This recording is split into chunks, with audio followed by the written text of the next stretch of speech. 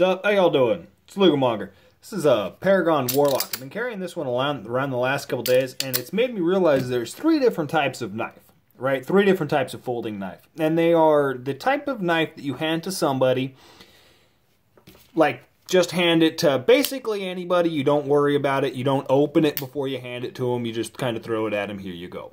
This is representative of that. This is the Delica 4. And this one here is a Benchmade Griptilian.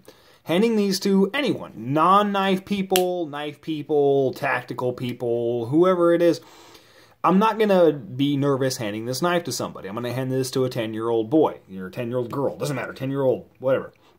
I hand it to basically anybody, you know what I mean? As long as I have the confidence to think that they know how to handle a knife, I'll throw that knife at them. It doesn't matter. Even though it is razor sharp. You always give a little bit of a warning that it's sharp, because most people don't quite understand what a sharp knife actually is.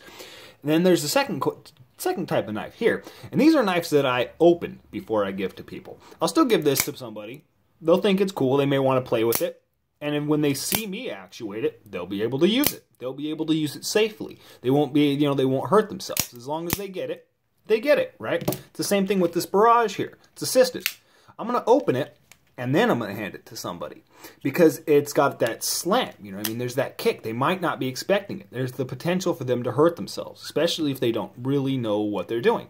And then there's the type of knife here, which I don't hand to people. I would rather hand somebody a fixed blade than hand them this Paragon. And I've realized this in the last couple days, carrying this around, letting people see it. Just, oh, that's a knife guy. He likes knives. He carries a pocket knife. I'll show them this. Nobody knows how to operate this thing. I will show them how to use it. And nobody knows how to use it. There's this inkling that people get to close it like that. Then they'll, oh, it didn't close all the way. And so everybody puts their hand on the blade, right? It's a double-edged dagger here. Everybody puts their hand on the edge and then tries to close it like this. And then they'll get to a point here, which I don't generally allow them to, you know what I mean? Open it, open it, open it, what are you doing? Don't do that, don't do that. You know, I gotta stop them before they actually cut themselves, or before, they do damage to the knife. They just don't quite understand it. It's the same thing with the balisong. I won't hand a balisong to anybody because you can open it up and then hand it to them, but they might try to play with it. Oh, this is really cool. Oh shit, I just cut myself on your knife.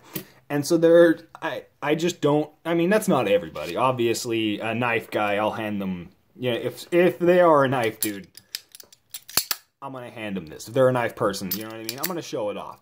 But generally speaking, there's just 3 types of knife. Some that I'll hand to anybody, some that I will open and observe them using, make sure they use it properly, and some knives that I prefer just not to hand to anybody who isn't really experienced with knives.